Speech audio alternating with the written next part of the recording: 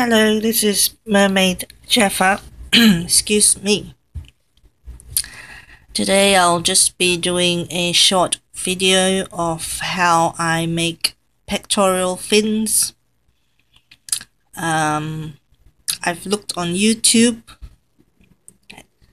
for a long time to see if there's any videos that show you how to make fins for your mermaid tails, and I didn't come across any.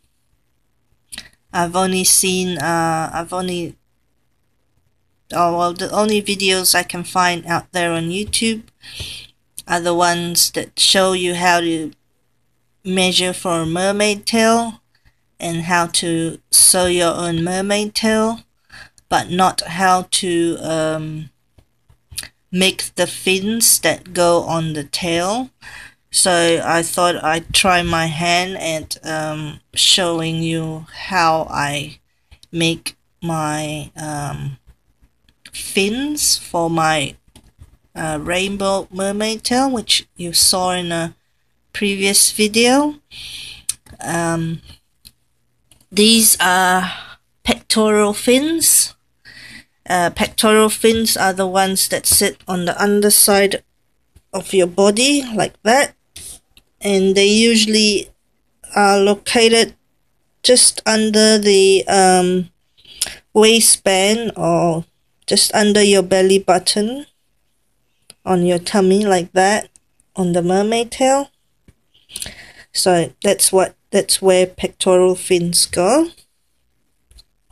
I've seen photos and unboxing videos of, like the silicone tails, and sometimes they have the fins a bit higher or sometimes they have it a bit lower, but I'm planning to have mine just under the waistband of my pants. So I'll measure it on my tail with some washable marker of where the fin placement is, and then I'll sew it on with a zigzag stitch. Okay, back to the fin. First I made a paper template. I played around with really like different shapes to see which ones I like, and this is the one I like. So this is my fin, pectoral fin. And I traced it on a bit of fabric and sew up the sides, just the sides. I didn't sew up the top yet. And what I did to make the curve, like how it's slightly curved on this one here, was that I cut slits, just little slits into the fabric where the big part of the curve is. I find that cutting the slits and then folding it over is much easier to create the nice curved edge that I want. It's not a perfect curve, as you can see. There are still some points, some slight points in the edge of the fabric, but that if that bothers you, then you have to keep like trying to fold it in a way that it doesn't show the pointy bits, but that doesn't really bother me at the moment, because to me it just looks like little points of a fin, and it's more natural looking this way instead of having one that's totally curved. So to me it's more natural looking. So after I cut the slits, I start from the middle to fold the get the edge. I usually do this with two hands and the pins here, but I took the pins out just to show you how I do my fins, pectoral fins in this case. So I fold it over like that and pin it in place. And then I'll show you this side, because this side's already done. Hopefully you can see it without the other side. I'm trying to fold it so you can see it without the other side in the way. Okay, there we are. So this is what it looks like. I just did the biggest straight stitch I had on my machine, because this is this part of the tail or the fin isn't going to be stretched.